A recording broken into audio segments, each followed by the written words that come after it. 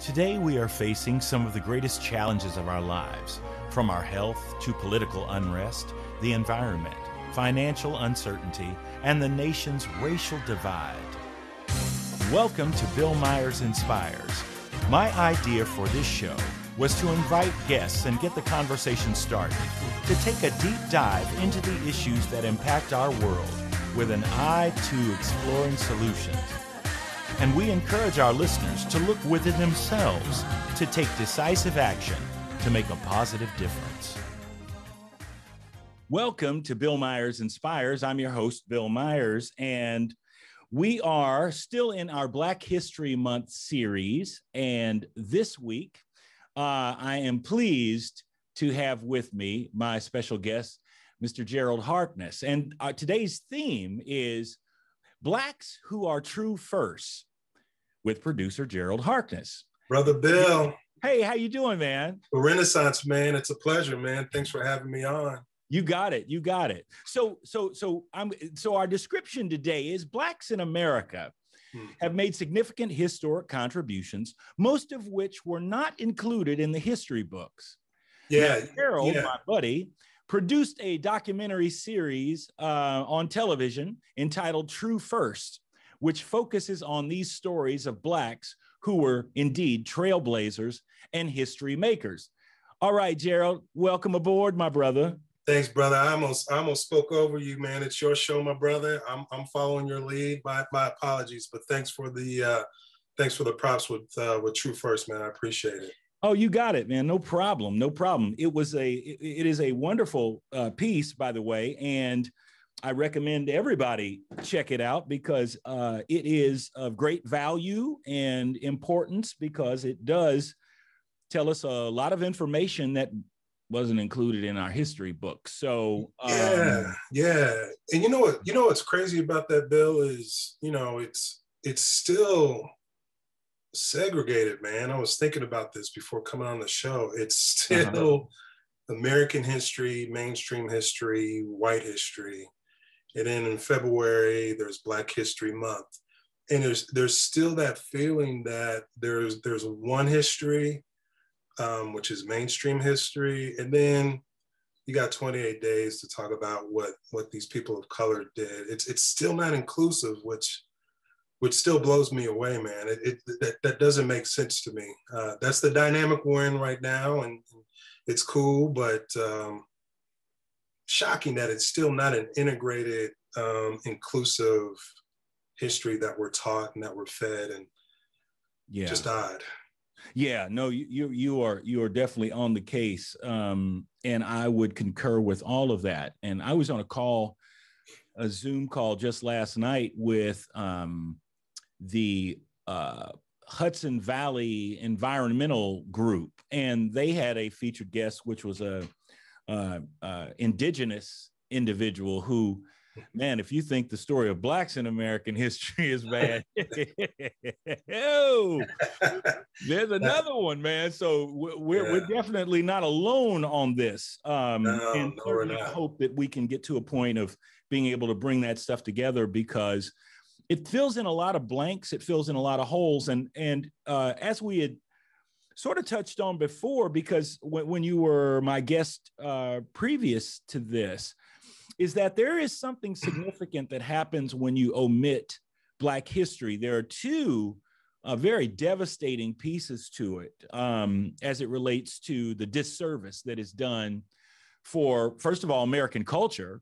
Right. At large, it's terrible because from the perspective of the history as it's taught and written and perpetuated in the American school system, it would lead you to believe that there were only, like 2 or 3 Blacks of any real significance who really did anything. Now, as that relates to, being able to contribute to a psyche and a mindset that perhaps from a white perspective may look at Blacks as not being quite as smart, quite as accomplished, quite as worthy of praise or what have you, any way you look at that.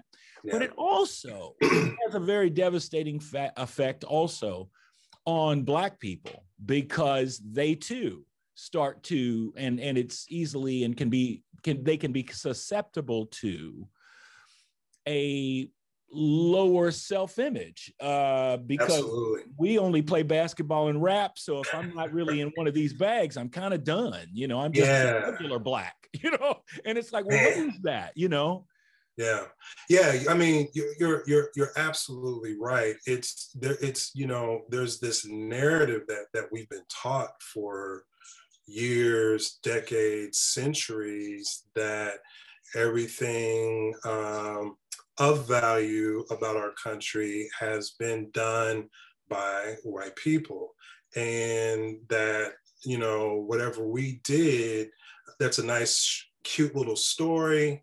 But we're still treated as guests, if that makes sense. Yeah. Like we're not really part of the mainstream narrative. But once in a while, we'll dip into Martin Luther King or Malcolm X or Barack Obama. The more popular figures. And when I approached you about Truth First, when I was telling you about it, that was your premise of the show. That was the premise of that series. It was to celebrate the forgotten, the overlooked African-American trailblazers and pioneers. Mm-hmm. And Bill, the stories that we uncovered just still blow me away. It was an 8-part series, and some of the True First that we celebrate in that series had a significant role in American culture. Right. A very quick example. So you did. Hold on now. Yeah. Hold on. Yeah. I don't want to spill the beans, because I think that the way we march through this, rather than running the shopping list, let's start with. No, seriously, because I think that there's something exciting, and I don't want to do the same thing by creating these as little footnotes. I want to actually frame each one of these as we get into it. And that's why I reached out to you, because you guys, each one of the shows is what 30 minutes or so devoted, or an hour devoted to each of these 8 figures. And and that's very powerful. So let's start this by perhaps the description of what the end. Let's do it backwards. Let's sort of look at the description of the accomplishments, and then back into the name of the individual. You see what I mean? Oh, okay. Yeah. So yeah. Now you're not going to quiz me, because and I know you can relate to this, Bill. When you do a project and you put your heart and soul into it, you're consumed and you're obsessed. And once you're done with that project, I don't know about you, brother, but I start deleting the files. And I can't remember a lot of the nuances and the specifics. But we'll get through it, my man. I was much better read on True First 2 years ago than I am today. But we'll get through it. We'll get through it. That's a very fascinating approach. I really like that. Yeah, well, the other part that you should feel comforted by is that I know even less than you about it. So I think you're still sitting in a good place. Sounds good. So I want you to just give us individual number 1, and no pun intended. All right. So because individual number 1 is our former president, who needs to be talked to about that. Anyway, moving right along. Oh, that's funny. Yeah. So, like, for example, if I'm following this correctly, Bill, you can't get it. One individual, number 1, was the first African American to work for the U.S. Postal Service, and was able to create that whole mantra of, whether it's sleet or snow or rain, we will deliver your mail. And this was an African-American lady who lived in the Wild West. Lady Who tackled the toughest terrain imaginable, was quite often one of the only African-American in the town or the settlement that she lived in. And what was fascinating about her was that she lived on her own terms. She drank when she went to, she carried a gun, she got in bar fights. she lived on her own terms, and so that the lady that I'm describing is actually what period? What year was this? This was right after. Oh my gosh, this is right in the 1860s, wow. if memory serves. Okay. And so no, actually a little bit later than that, because there was it was the 1890s, because there was a Hollywood actor, Gary Cooper, who knew her as his mail carrier. Wow. Isn't that something? That's one that just kind of popped in my head. So that the lady that I'm describing was the pilot episode for the series. So okay. Yeah. And that person, hold on, let me get my drum roll together. Right. That person was and is Stagecoach Mary, and she was portrayed by the very talented Kimberly Stevens in the episode, and we were very that was a fun episode to work on. Very, very hard work, but that pilot was able to get us the deal with Urban Movie Channel, which is now All Black Network. Okay. So not only a significant story and significant historian, but her story was rich enough that it enticed the network to greenlight the remaining 7 episodes. So that episode and Stagecoach, that was the true first. That was a true first of true first. That's right. I love it. All right. That's right. Yeah. That's good. Okay, and I got more, man. So okay, all right. I bring it, because see, I just like printed out some stuff, because that quiz that you were talking about. I got you in this next one. I'm going to hit you with some. Because, you're going to quiz me. Okay, that's good. Yeah. So it's So okay, let's get to our next figure, and I think we'll probably be coming up on a break here in a minute. But yeah, let's go ahead. Let's go for it. So this particular gentleman grew up under duress.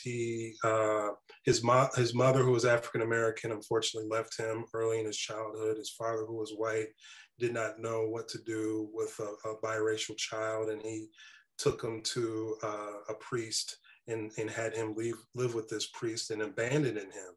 And this young African American man, I think, made it to maybe 4th, 5th, or 6th grade, ended up leaving the priest's house, and was just this amazing mind where he was just this natural inventor and would do these inventive things wherever he laid his hat, wherever he was staying at the time. Right. One cool invention was that he was living in Minnesota, where the winters are treacherous, and he created a snowmobile so that he could drive doctors around so that they could make their own house calls.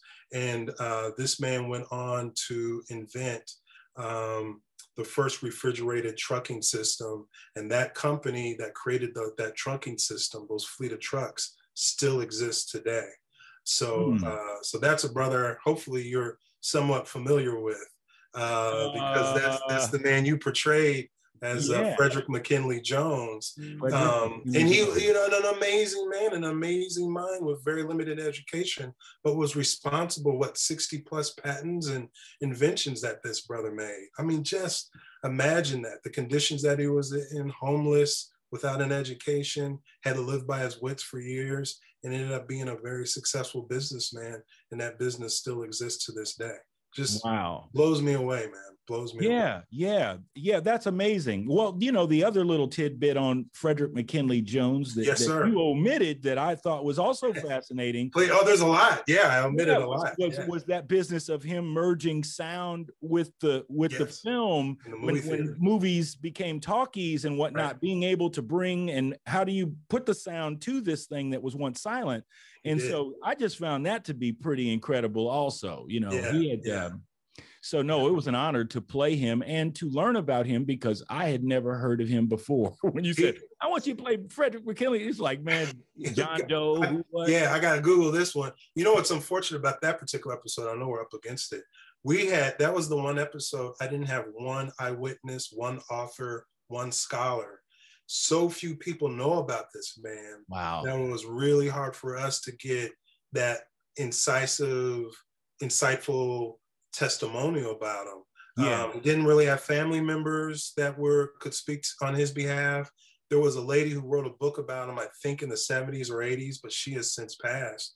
There was no one who had eyewitness or learned information about this great man, and that was a challenge for the episode. It was, but again, justifies the creation of that episode because so few people know about him. Absolutely, absolutely. Well, you guys, we have it going on here today during our Black History Month series with Jerald Harkness as we talk about Blacks that were true firsts in American history. And so we're glad that you're with us today, and we'll hope you'll stay with us after this break that's coming up right now. You're listening to Bill Myers Inspires on the Inspired Choices Network. We'll be right back. Today, we are facing some of the greatest challenges of our lives, from our health to political unrest, the environment, financial uncertainty, and the nation's racial divide. Tune in every Friday at 3 p.m. Eastern Standard Time for Bill Myers Inspires, as he and his guests take a deep dive into the issues that impact our world with an eye to exploring solutions. Emmy Award-winning actor Bill Myers is an accomplished actor, jazz musician, filmmaker, writer, educator, and speaker. As a biracial man who's both Black and white, Bill leverages his background, talent, and voice through creativity, compassion, and connection as activism for social justice to focus on uniting the divide and compelling change. Bill Myers Inspires encourages listeners to look within themselves and take decisive action to make a positive difference. For more information, visit his website, BillMyersInspires.com, and sign in for the latest news and updates.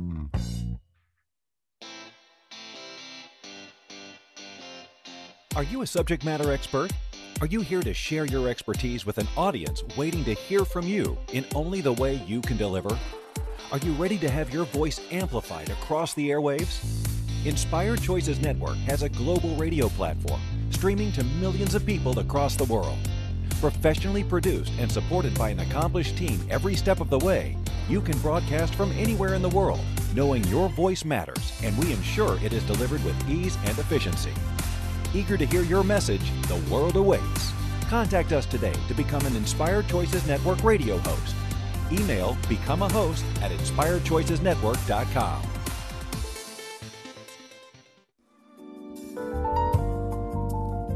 You're listening to Bill Myers Inspires here on the Inspired Choices Network. We're here every Friday at 3 p.m. Eastern Standard Time. Thank you for joining us. And now, let's get back to the conversation. We are back, and we're glad that you're with us today as we discuss and chop it up on Blacks who were true firsts in American history with my friend, Jerald Harkness. And so we are going through right now. Jerald is educating us on some of the very colorful characters that he featured in his television series, documentary series, entitled True First. So, Jerald, next. Well, this one I felt everyone would know about. And when this particular episode aired, I saw on my Facebook feed so many people who said, "Oh my gosh, I had no idea she did this." Wow. And I consider this lady one of the greatest orators of the 21st century. In her particular episode, we highlight countless quotes from her that are still very meaningful and had significant meaning in the 2020 election. Because this lady was the first African-American woman to run for president of the United States in 1972. Now, I know you know who that is, but Bill, I was tripping when that episode aired and I saw so many people say, "I had no idea a Black woman ran for president." I was like, man, are we that negligent in teaching history in its totality? She should be a household name. And I know there's movies that are going to be coming out about her. But this particular episode was directed by the lady who played Stagecoach Mary. It was her television debut, Kim Stevens, who did a fantastic job with the episode. And this is, of course, the one and only Shirley Chisholm. But people just didn't know her story. Can you believe that, man? I mean, it's just like, that blew me away. Yeah. That blew me away. And of course, a lot of people, I think, recognize it with Vice President Kamala Harris. A lot of people thinking that she was in the true first, but actually it was Shirley Chisholm, who still garners so much respect for just the trailblazing that she did and the type of governing that she did, that unfortunately kind of got eclipsed with the conservative movement of Reagan in the early 1980s. But she was always one fighting for the underdog, fighting for the less privileged. And boy, if there's a true first, it was definitely. Now, do you recall what year that presidential run was? I'm going to take a stab and say like 72. It was 72, yeah, because she had just gotten elected to Congress in 68, I believe. So she was still she was still relatively new. But yeah, she ran in 72. Didn't quite make it, right? But and of course that was Nixon's reelection, so he was on a ramp. That was before Watergate, before people knew what kind of cat he was. Yeah, so Democrats were fighting an uphill battle that year, right? The election that Watergate occurred, and that's amazing, man. So she is, Shirley Chisholm. These are experiences. It's very interesting because when we say. Well, but you said two words. You said Richard Nixon, and then you said, Shirley Chisholm in 1972. Mm-hmm. Man, my memory of that as a small child was sitting on the floor at my grandparents' house because I come from a very Republican family. Oh, okay. So my grandfather was, tried to defend Nixon every night, man, as he, debated with my grandmother about it. And I'm sitting on the floor listening to him because all this is, that's sort of grown folks talk. I'm sitting here just, trying to eat my ice cream cone or something. But I remember those experiences. I remember when Shirley Chisholm was running as a child, sitting on that same floor in their den, watching the television. Yeah.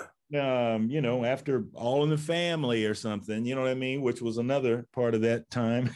Yeah. Colorful stuff, But how cool is that? How disruptive is that to have a woman of color featured in the nightly news or having news packages done about her for running for president of the United States? I mean, sometimes the significance of just running and having, and you being able to look at the TV and like, wow, she's running for president. That's possible. That's doable. That's achievable. That's, it's just incredibly important. You talked earlier about the psyche. Brother, you're so right. And to have heroes and people who step out and put themselves in danger, man. This is 4 years removed from all kinds of assassinations going on. And that said, she was that was a great episode, and I'm pretty sure, I think there's even one or two feature films in development or in production about Shirley Chisholm, and rightfully so. She's someone that everyone needs to learn more about, in my humble opinion. Yeah, no, I agree. I agree. Because, again, all I know is the result piece that she ran, but know very little about the life that made this woman, you know what I mean? And that's what we need to know, because it's good. Kim touches on it. Each episode's only 30 minutes, so you're very limited. But what was beautiful was that as a young child, she would demand to be listened to. When she would play with kids and felt like kids were overlooking her or ignoring her, she would demand to be listened to, and she carried that drive and intent her entire life. And so, she was very much for African-American rights, but she was equally significant for women's rights as well. So significant woman, man. Yeah, that's awesome. That's awesome. Yeah. Okay, so you hitting it hard. So let's keep it going. All right, so this one, and I'm talking about. This is the Jerald Harkness show, everybody. This is no, this is your show, brother. Here's your show, brother. So all right, so this one's pretty interesting. I've got a few tidbits. I can only remember so much off the top of my head, but you've heard of the Lone Ranger. Yeah, you've heard of the Lone Ranger, the comic book and the television show. So folklore has it that the Lone Ranger was based on this particular brother. And this brother was, I believe, the first U.S. Marshal west of the Mississippi. So he was one of the first African-American men to try to bring about peace between Native Americans and the new settlers, because there was a lot of outlaw and a lot of stuff going around. And this particular brother had lived with Native Americans, could speak the language, and then late in life, he became involved with law enforcement. Now, I'm gonna get the number wrong. I apologize, I should have fact-checked it. But he was responsible for hundreds of arrests in his short tenure. He was known as one of the most effective law enforcement men in the Wild West. Uh-huh. One of those, including his son. His son had gotten in a scuffle, and the brother had to go out and bring his own son in. I mean, you know, the law was the law to this man. And so, if anyone watched the series Watchmen with Regina King, this man is featured in that series, and his name is Bass Reeves. And so Bass Reeves was a real man. He's a real law enforcement man. That particular episode was directed by Courtney Jones. Memory serves, Courtney directed it mostly with his iPhone. He had some sort of amorphic lens that he put on his iPhone. And oh, wow. The aesthetics of that particular episode are fantastic. So, so I wasn't as involved with the research or the scripting of it, but that was one I just enjoyed watching.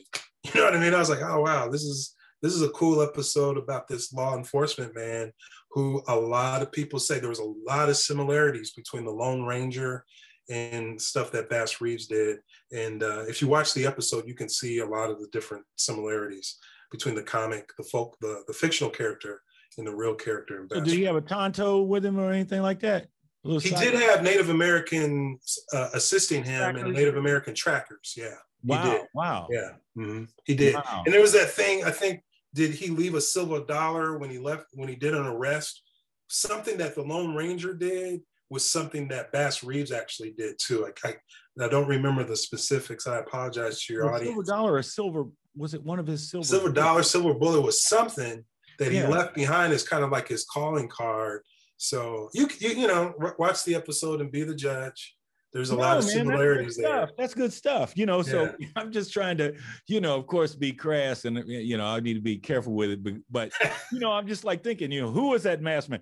Who was that black man? I mean, you know, what? I mean, did he? So was there anything to the mask issue? Because I mean, that's interesting too. Not that I recall. That's a great point. But maybe that's interesting. The whole masked man and black man. That you actually might be onto something there. Well, it's a black mask. Yeah. I wonder if people saw him. Black mask. I mean, did he wear? I mean, I'm just curious, man. I mean, yeah. You know, in the Watchmen episode, he does have on a black mask. But I don't remember any corroborating evidence that he actually did. But he was a bad A man. I mean, he was, whenever, you know, if you did wrong, he would track you down. He would figure out a way to bring you in and bring you to justice. And so a really fascinating story. So yeah. Man, that's good stuff. You see, I knew I was going to be all right when I called Jerald about it. I was panicked too. I was like, truth first. I got to remember some of this stuff. So, yeah, who did that? I did. Yeah, who did I do that? Really? Yeah. No, man. Well, I'm glad that you're here. And again, this is all very, very good stuff because you know, we haven't even talked about any of this. So this is good for me to learn something. And I'll leave you one more if we have time.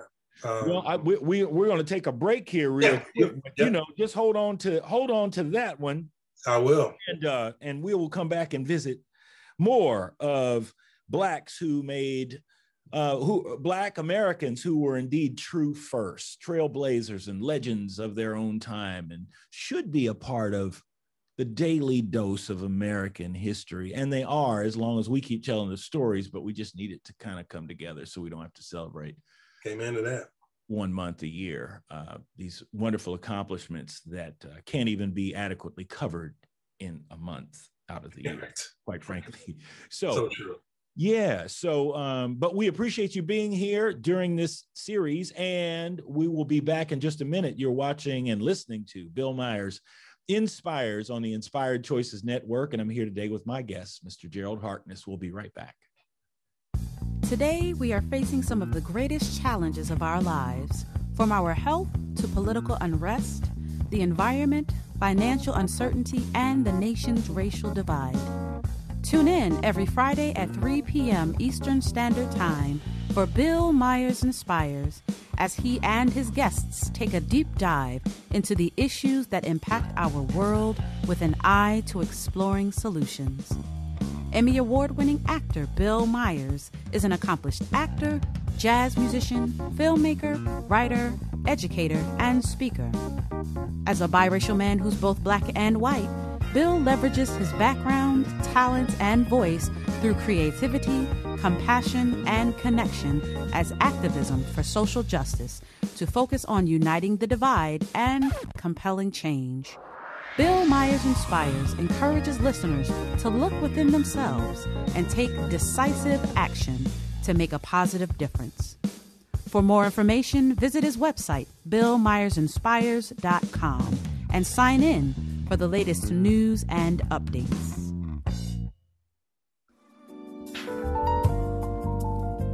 You're listening to Bill Myers Inspires here on the Inspired Choices Network. We're here every Friday at 3 p.m. Eastern Standard Time. Thank you for joining us. And now, let's get back to the conversation. We're back. You're listening to Bill Myers Inspires, and I'm here with my guest today, filmmaker, producer, Jerald Harkness. Hey, man, I love the spot in the breaks because it paints you. I produce and direct, but brother, you do everything. So let me just take a moment to celebrate you as the true Renaissance man of Indianapolis, because, I've known about you long before you heard about my little crazy stuff that I'm doing. So it's an honor to be here, man. So thank you. That's awful kind of you. Okay, so you got more stuff. So I do, man. I do. I was trying to save this one for near the end because being the Renaissance man, you're a musician. And this one I found out about. It was actually an article. I want to say my wife sent it to me. And when I read this article about this amazing lady, I was blown away. She's truly the queen of rock and roll. She started out in the gospel world as a lot of African-American musicians did. She could both sing and play the guitar, but she also had this urge to play secular music. She had this urge to rock out. And so she had this dual life where she would perform in churches, but she would also perform in nightclubs.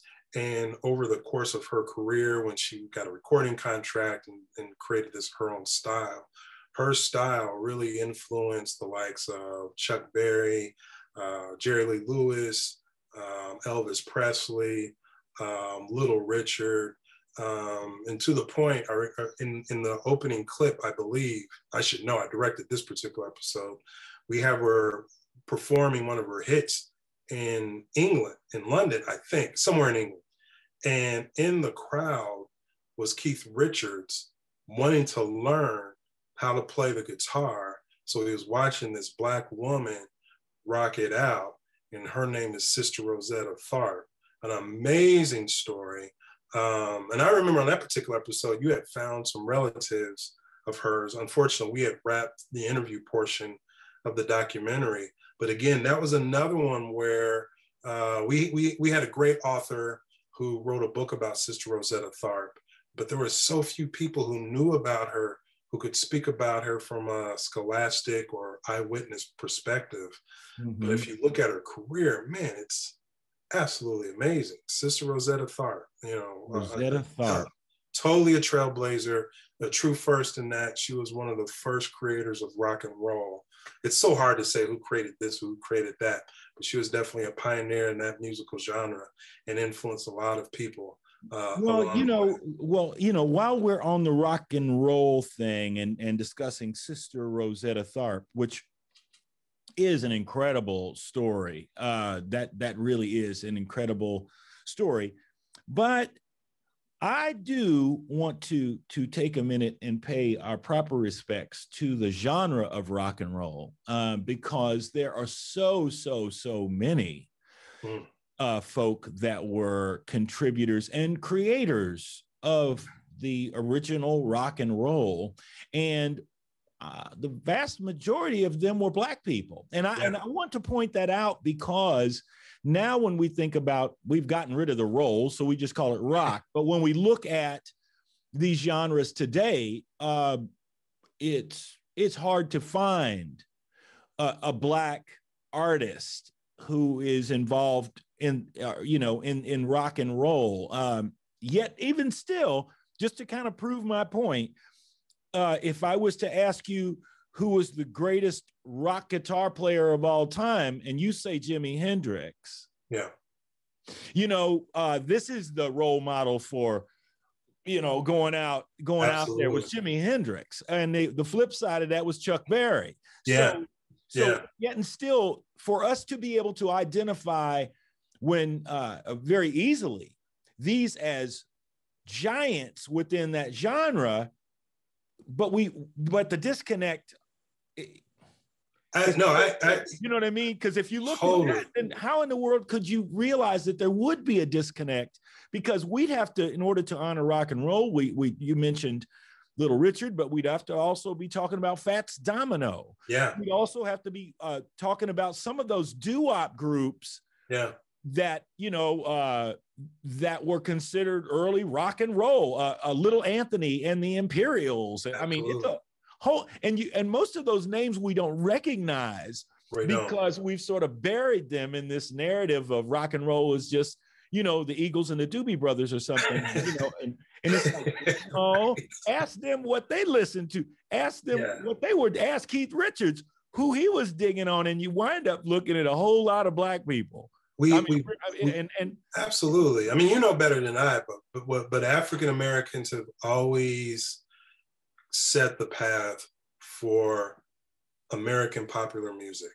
We have always been the influencers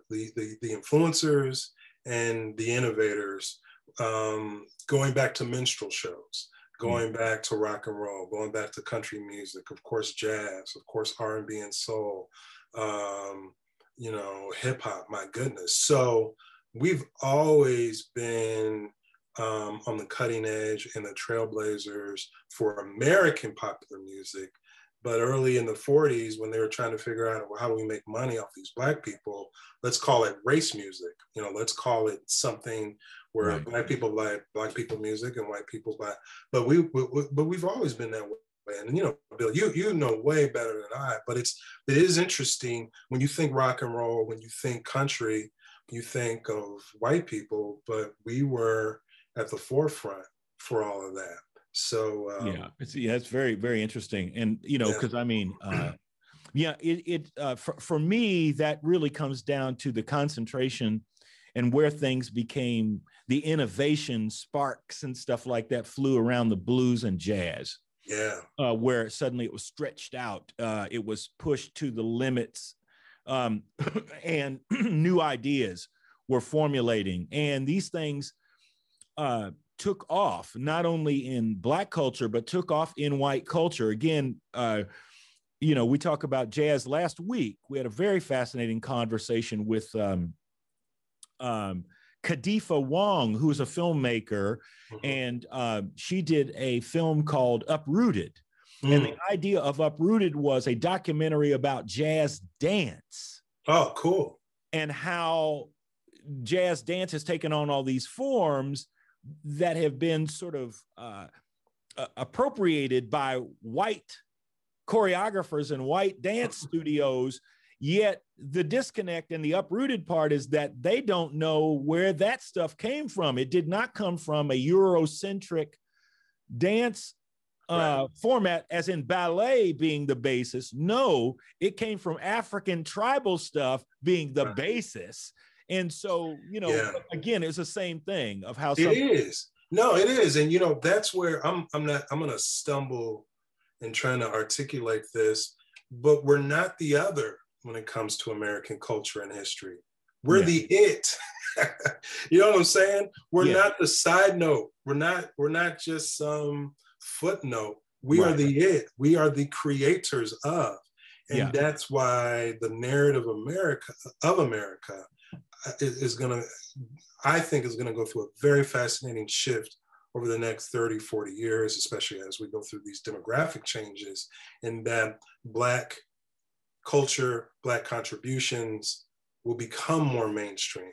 I just think it's inevitable, man. Sure it is. Sure it is. And in the chat room, I see a note up there that Jennifer contributed, and so I want to pay the proper respects to that. And it was very recently that we had crossover the other way, I guess you would say, as far as a very renowned Black recording artist, Charlie Pride, who was in the country music and kind of stood alone. I mean, for many, many years as a giant in the country music field. And so I want to take a moment to pay our respects, not just to the rock and roll and the jazzers, but to pay our respects to Charlie Pride and his wonderful contribution in country music. And so thank you for that, Jennifer, because that's amen to that. Lost. She's absolutely right. Yeah. That could be lost in so many ways. So Charlie Pride was great. And I did appreciate Charlie Pride and listen, you know, my household played all country music was what I was to do every morning getting ready for school. And it wasn't because of my mom, the Caucasian part. She liked Aretha Franklin. It was my dad, the African American who was Conway Twitty and me and Dottie Weston me out the door, man. Was he really? Yeah. But your dad's a jazz musician though. So that's but he got influence from country? Dude, country music. I mean, I can sit up here and talk about Mel Tillis and I used to dig Charlie Pride. Yeah. You know, when we get behind closed doors and she lets her hair hang down and she lets me know that I'm a man. Because no one knows what goes on behind closed doors. Charlie Pride was one of the most soulful. If you listen to him, he's just like the gentleman, I can never think of his name, who is the lead singer of Blood, Sweat, and Tears. Ooh. When you listen to those voices, man, soul is not exclusive to Black people. Let me be the first to say that. You're absolutely right. Some soulful white folks, and when it comes out, absolutely. And the country music field today actually has so much influence from the hip hop industry that, you know, it's, you know, instead of the whining and the twang that used to be country music, now you got white art. David Clayton Thomas. Thank you. Absolutely. David Clayton Thomas was soulful, as soulful. Ray Charles, as soulful as, and so, you know, but these cats, man, and even in the country music, contemporary country, man, are riffing all over the place, stuff that only Black folks did at church. You know what I mean? Like, Bill, I mean, and that's where you want to get, man. I mean, that's where, you know, we're creators. We're creative people, and we draw inspiration. You know, I'm not going to be like, well, that guy's a white Republican. Can I draw inspiration from him? Of course I can. We draw inspiration from each other. Yeah. But it's just that for a lot of economic and socioeconomic and cultural and just flat out racial reasons, exactly, we're put in these categories. And so, you know, even in, you know, I know we're talking about True First, but I've done documentaries on white people, Andy Gibb, Al Unser, Damon Bailey, and I feel a connection to those narratives might not be as deep as I did doing True First, but I still want to tell all kinds of stories that interest me. And as an artist, I know you can relate to that, because you don't want to be confined. You don't want the money people to just say, Bill, you can only play this type of music. No. Bill, you can only use these type of movies. You can only do these type of plays. No. So it's always that battle. You know what I mean? Yeah, one of my favorite movies is Terms of Endearment. Okay, I said it out loud. Terms of Endearment. Great movie. McClane, Deborah Winger. Yeah. Still great movie. In the gut. It's a great movie. The score is beautiful. I think it is Grand, man. It was awesome. So, when she's in the hospital and yelling, give my daughter the shot. See, now we're gonna take it all the way to a single moment, which is why it's the greatest film for me. And it was when the youngest son is standing by the bedside and the oldest son showing out, and that young son, he's like, he's just so tore up, man. That rips. How can you not cry on that part? I totally remember that. Yeah. That scene right there, I almost had, I've seen the movie a million times, and it's almost like I want to look away because it's just so emotional. It's so real. Right. And that's part of this. I mean, it's, our stories are universal too. Yes, we can relate to Terms of Endearment. That's such a classic, fantastic, iconic movie. James L. Brooks, Shirley MacLaine, Deborah Winger, Jack Nicholson. I mean, it's an all-time great. But conversely, we have those types of stories. We have those types of experiences. And I think that's what guys like you and I fight for, is that, what we do is mainstream as well. So sure. So I love, again, it's, I'm not inspired. I'm inspired by the struggle, the story of individuals. And we all have that story. We all have wins and losses. We all, and so it's about our resilience. It's about how we overcome these things. That's what gets me. Bill Myers Inspires is not about me being so inspirational as much as it is me sharing the stories of those things that inspire me. And if I can grab those things that catch my attention and perhaps share them, maybe they will inspire you also. But the reason I grab them is because they resonate with me. They move me, man. And I want to share that experience with others. And so that's really huge. So I'm going to flip the script on you now, because I've got a few things that I want to. You're going to quiz me. Yeah, I'm about to go 0 for whatever, but okay. Oh, no, it's all right. It's all right. So, and let me see here, because I just kind of pulled this stuff out before we went live. Well, I had sort of skimmed it in my head, but I just thought it's so fascinating. And so I'm going to focus primarily in arts, media, music, TV things, because once we get off that, I don't even know anything about, first hockey player. It's like, I don't know. And no offense to my people in Canada, hockey is a beautiful thing. But I just can't speak to it. So our category is African American first in music and dance. So see, it gets deep really, really quick. So the first African American who was member of the New York City Opera Company. Do you have any idea who that might be? She's a singer? It's a he. There's a Opera Company? The New York City Opera. Opera Company. So he sang opera. That's my last clue. Yes. Paul Robeson. Nope. But I will tell you, it was Todd Duncan. Now, oh my gosh, never heard of him. Wow. Really? No, I haven't. Let me give you your Black history lesson. No, please do. So I don't know. Todd Duncan, the major thing to know about Todd Duncan is Todd Duncan was, I'm pretty doggone certain I'm correct here. He was the first Porgy in Porgy and Bess. Wow. What year was that? Was that like before 1900s or? Oh, yeah. No, not before 1900s. We're in 1945 when he was member of the opera company. Okay. And, but yeah, Todd Duncan. Wow. Todd Duncan was also in a played the lead in another amazing musical, I believe, that was composed by Kurt Weill, and it was called Lost in the Stars. And that song alone, I would say, make a footnote, go on to YouTube and play the song Lost in the Stars. Lost in the Stars. Okay. Yeah. It's a crushing tune. Wow. It's so beautiful. So Todd Duncan. Okay, thank you. Todd Duncan. Okay, so who was the first person member African-American of the Metropolitan Opera Company? And this is a female, and I bet you can get close to this one. Marian Anderson? Marian Anderson it is. Wow. 1955. Who was the first male African-American to win a Grammy Award? Now, this one kind of caught me. My gut is to say Brother Nat King Cole, but let me think if there's anyone before him. I'm going to go with Nat King Cole. Okay, nope.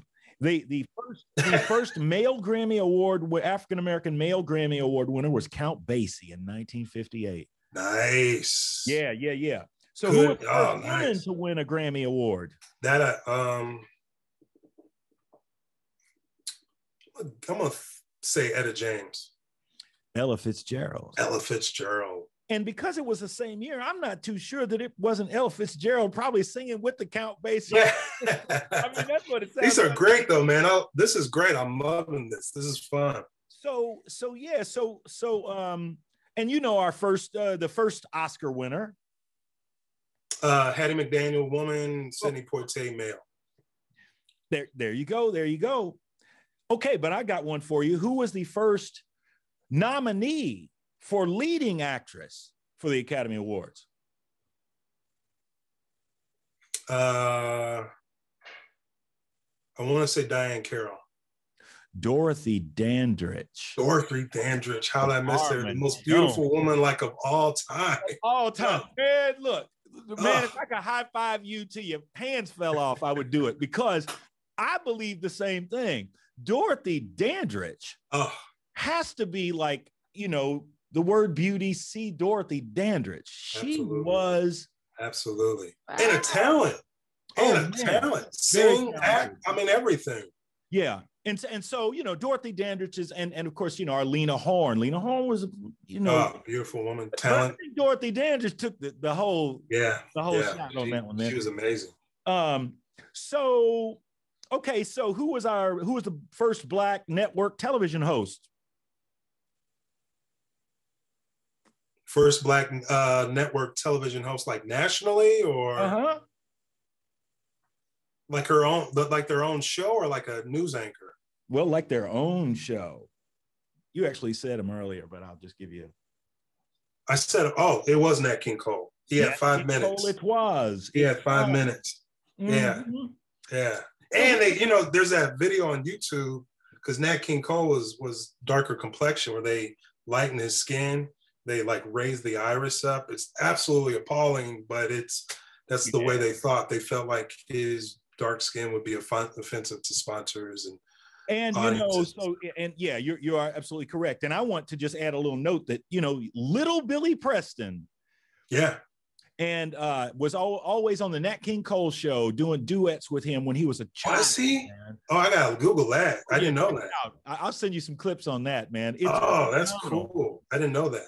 Yeah. So that's great stuff.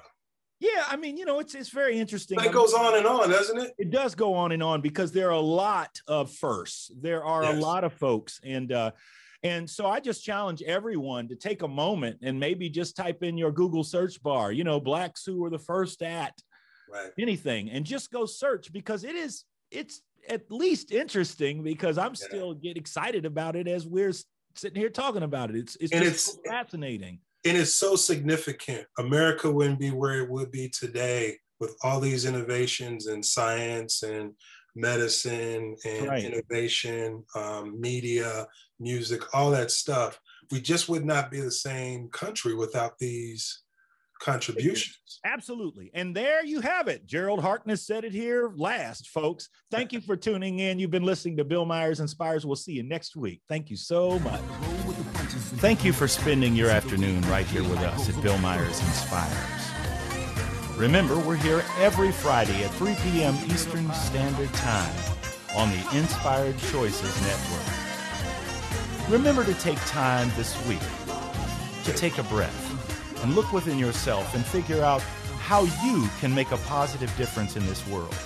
Spread the word, and we'll see you here next Friday. Have a wonderful week.